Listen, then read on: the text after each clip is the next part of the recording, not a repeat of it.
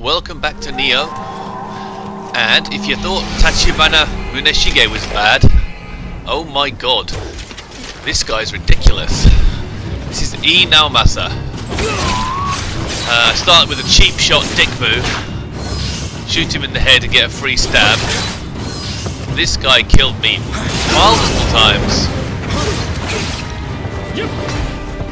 And kind of came up with a strategy for him, but as you'll see, it still doesn't always work. So my strategy, of course, is to slow him down with the sloth spell. I know, it's kind of cheaty, but I'm still missing him with half of my shots. And he still hits me. Fortunately, I barely have survived my life.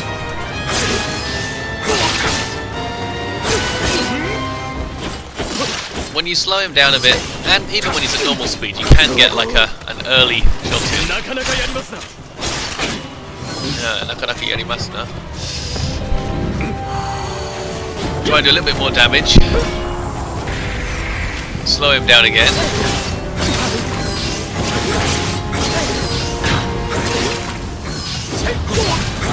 Now I don't know the parry technique, and this guy's timing will be difficult, I think. That worked rather well though.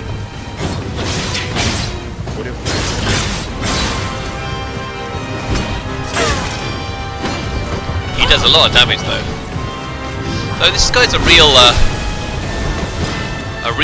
historical character. Apparently he was one of the 4 generals of Tokugawa Ieyasu, and indeed used to fight with the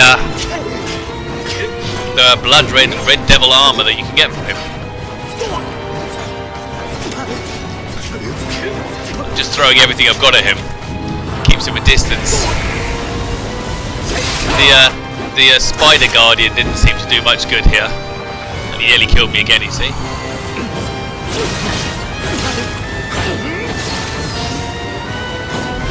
Just die already, God's sake. He's very hard. Very hard indeed. It was a good fight though. Have fun with that guy. See you on the next one.